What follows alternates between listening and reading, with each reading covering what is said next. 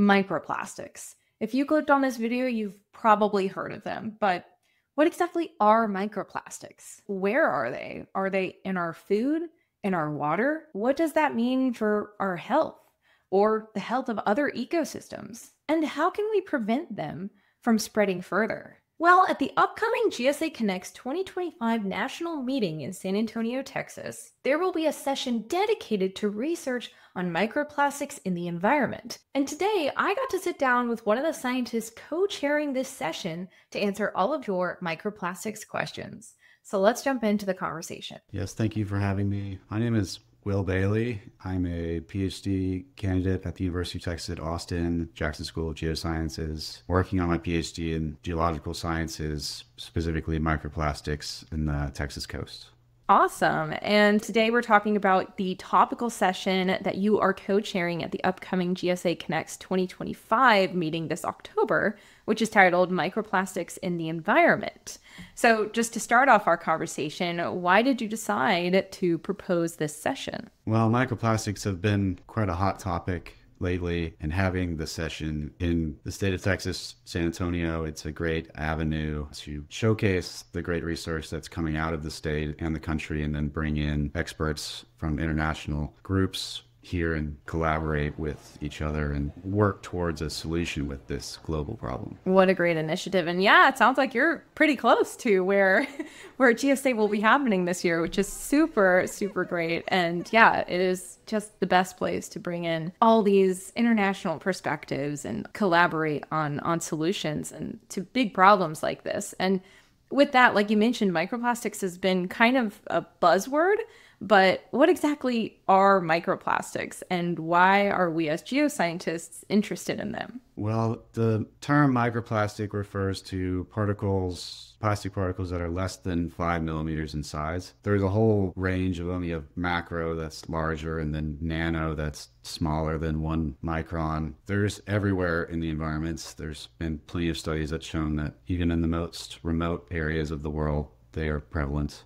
And we as geoscientists are some of the best equipped with figuring out this problem because we can apply our understanding of natural processes such as sediment transport to figuring out where these particles are going and why they're concentrating in specific hotspots. That's such a great point. I think a lot of people would think of microplastics as being an issue for biologists to study, in the food chain and stuff, but it's so important that we understand them before it gets to that, in the sediment transport, in the, environment, in the geological processes, like what are they doing, where are they going, how are they getting transported, and how can we mitigate these effects? I mean, biology is almost kind of the after effect, like fixing the after effects of microplastics already being in the environment, but we kind of have to understand the whole context of it, the geology of it. That's just so important. And so speaking of the geology of everything, how widespread are microplastics in the environment today? Are there places on Earth where there aren't any, or are they pretty much everywhere now? I think they're everywhere. There's been plenty of studies that have shown that they are in very surprising locations, such as the Antarctic ice sheets or the top of Mount Everest or the Rocky Mountains National Parks. Even where there's no people, the environments and ocean circulation can transport them very long distances. So I think you can pick an environment and you will find them. It just depends how much you find, and then you can start to ask why. Yeah, I think you perfectly hit on the issue here and why geoscience is so important in studying this issue, because it's not just where humans have been. It's where ocean circulation takes them. It's where atmospheric circulation takes them. It's where these geological processes are transporting them. Speaking of mechanisms that transport plastics, I used to think that plastics were kind of something just in, solids or maybe water, but recently I learned that they can also be in the atmosphere. That seems crazy to me. So my question is, what are the biggest sources of microplastics and how are they moving through the air, water, and sediment? That's a big question. But if you are aware right now, we're getting blasted by the Saharan dust cloud. So that's sand particles coming from Africa over the Atlantic, and it's coming all the way into Austin. And so these sand particles are twice as dense as plastic in some cases. And so if we think about plastics, they can do that too, even easier. So you can walk down a road or highway and there's tire particles flying off every vehicle. Those are flying around and they can travel very large distances.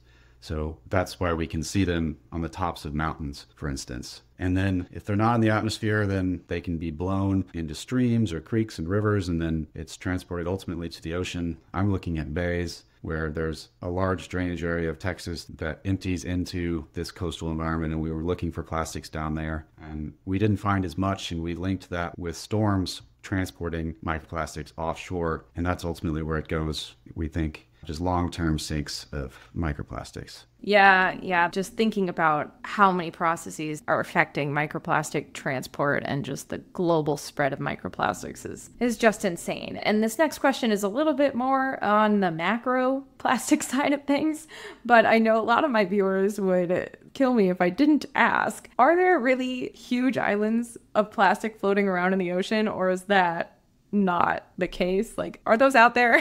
Yes, they are definitely out there. The Great Pacific Garbage Patch has received a lot of attention. We can see it from satellite. It's definitely the larger pieces that we can see from space. They say it's twice the size of France or the size of Texas, depending which country you're in. Yeah, there's islands of plastic in every ocean. Actually, it's formed by the ocean gyres where the currents converge, and it collects all the floating debris. But what people aren't really talking about is that most of it, probably over 90%, is the microplastics that we can't see, and it's floating up and down in the water column in that area. It's called the yo-yo effect, where the waves and the currents and the changing density of the particles causes it to go up and down in the water column. So we can see the large stuff from space, and it's quite a large surface area, but there's a lot more smaller debris in there that we can't see. Wow, I was really hoping you were going to say that was a conspiracy theory. Oh no. And I that was my next question is, okay, that's where the macroplastic is. Where are the microplastics and all of that? And that's crazy. So do they like go just bob up and down the water column? Is that how it works? Right. So most of the plastic will float, but when marine organisms start to grow on them or entangle them, they change density and they may sink for a given distance, maybe to the bottom, and they can be mixed with waves and caused to go up and down. Yeah, so I'm curious, is part of the rock record already starting to, are we seeing an increase in like microplastics, or is it too soon to tell? Oh, yes, absolutely. There's definitely a layer of plastics. People have argued to have it a new geologic era called the Anthropocene, just based on all of the human debris that we're dispersing in the environment, such as coal or asphalt and concrete. Now there's new plastic rocks being formed called plastic glomerate. But yeah, there's definitely a layer down in the ocean, and wherever you look, you can see a layer of plastic, really. Wow, that is crazy. And I know there's still a lot of active research going on this next question and a lot more to learn. But as of right now, how much do we know about the impacts of microplastics on ecosystems and human health? There's a lot of negative impacts on the ecosystems and human health. There was a new study that came out a couple months ago that linked any coastal population that lived within 200 miles of microplastics in the ocean were significantly at risk of cardiovascular issues. But we are really in the early stages, and it's tricky to study it with humans, but in the organisms, we can definitely see that there is an issue of them mistaking plastics for food, and then they accumulate in the gut, and they say that it's depressing, but they starve to death on a full stomach just because the organisms can't process the plastic. And then now we're seeing that it's going into humans because we consume those organisms. And when it's nanoscale, it can penetrate tissues and cell barriers and enter the bloodstream and be transported through the entire human body. And we don't know how much we're really consuming and how much we're able to flush them out before they cause damage. I'm collaborating with some doctors here at the university, and they're looking at plaque buildup in human hearts and seeing if microplastics in the heart systematically accumulate more plaque and cause blockages. So obviously that would be a huge issue if there is microplastic buildup in human hearts. but it is in its early stages, I would say. And is there any research exploring how microplastics interact with other environmental stressors like heavy metals, pathogens, or climate change, as a whole, all the impacts associated with that? Yes, we have some collaborators down in Corpus Christi Marine Science Institute, and they're really the chemists here. They're looking at microplastics and they're studying how much they can act as a toxic sponge, it's considered. So these plastics are out in the environment and they absorb all of these types of toxins, specifically mercury, and they accumulate that at much higher concentrations than normal sediment would, and then it's ingested into organisms and it biomagnifies up the trophic system, ultimately into humans. So that's a problem of this toxic sponge effect. And then as far as climate change, I recently looked into the Antarctic ice sheets, and so these are connected to the ocean, and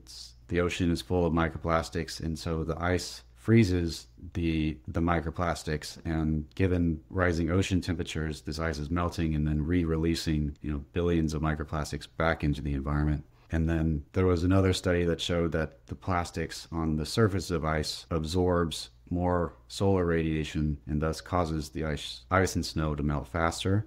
Yeah, there's a lot of depressing information out there. Oh my gosh, that is insane. I didn't even know about the albedo effect. That is not helpful considering we're already seeing that with just the ice melting itself, but that is just so far reaching into so many different like climate feedback mechanisms and food chain, mechanisms and cycles. And oh my God, that's wild. Okay, all of that's pretty depressing, but moving to the slightly more positive section of this interview, let's talk mitigation strategies. What kinds of mitigation strategies are being explored? Are there efforts in place to increase cleanup, prevention, and policy around microplastics in the environment?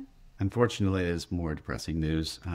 Not really. More of the cleanup and mitigation is steered towards the macro stuff that we can see, because that has been written into law and policy that is an environmental contaminant and that needs to be prevented. But microplastics haven't been written as, oh my God. Yeah, so that's an issue that I've been trying to help, specifically in Texas legislation, that they've been trying to pass a bill to make microplastic producers accountable for spill prevention and monitoring. And so we can't even get the key culprits to be held accountable. There's no policy that says microplastics are a contaminant in the environment, so thus we can't get money to clean it up. There are some citizen scientists out there that are documenting where they exist, but there's not a large scale operation for cleanup prevention of microplastics. I know there's people that are trying to clean up the Great Pacific Garbage Patch, which is quite impressive. They use these huge nets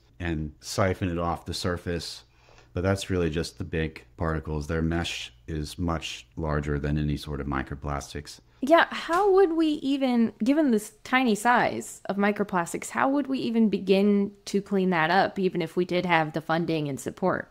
There is a pretty cool study that's in its early stages in Germany. So they used the electrical charges of the tire particles to their advantage, and they put this device inside of wheel wells to attract the tire particles as they're flying off the tire onto this device, so it prevents the rubber particles from being released onto the roads. And then they can also put these onto street cleaners. So that's some pretty cool technology, but really once it gets into the ocean or the rivers, it's much more difficult to clean up. It's really about figuring out how to capture it along its pipeline into the environment, such as looking at wastewater treatment facilities or, much more proximal to their sources. Yeah, stopping it at the source, that would be hopefully what we can do.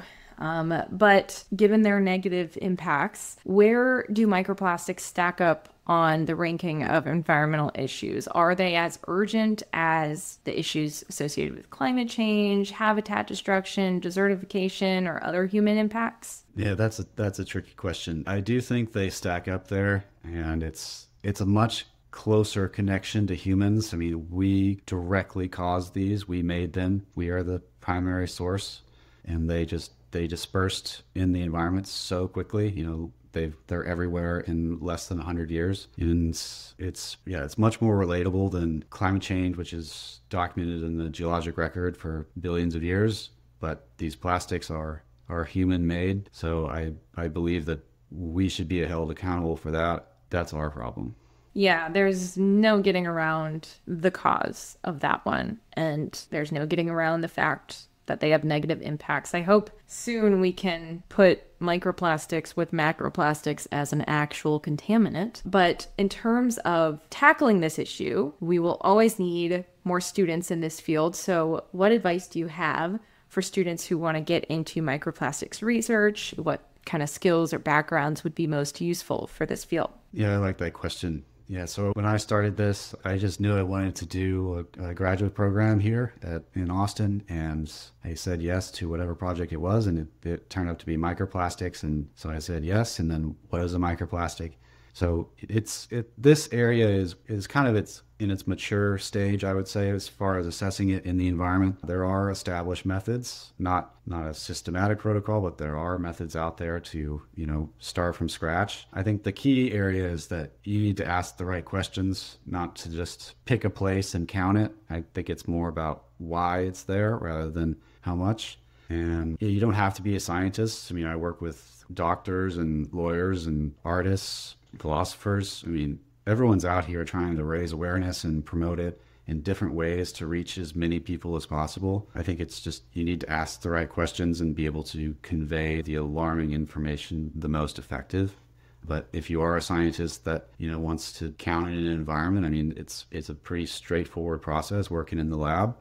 And it's a pretty great way to get into, the scientific field of sedimentology or microplastics, because you can analyze this stuff in a pretty straightforward manner, and then people are amazed by what you can find. What are some of the things you do in lab? So I'm looking at the plastics in sediment. So we float the plastic out of the sediment. So we add in a heavy liquid where the plastic would be less dense, and so it would float while the sediment would be more dense and it would sink. So we float the plastic out, and then we can filter it. We digest it with hydrogen peroxide to get rid of the organic material, which would be similar density to the plastic. And then we look at it under a microscope, and we can count them. We can measure the sizes of plastics and classify them as different types. You can put it underneath a different microscope laser that can classify the different types of plastic polymers. And then you would also be looking at the characteristics of the sediment that it was in, what kind of grain size it was, or the organic content, as those have been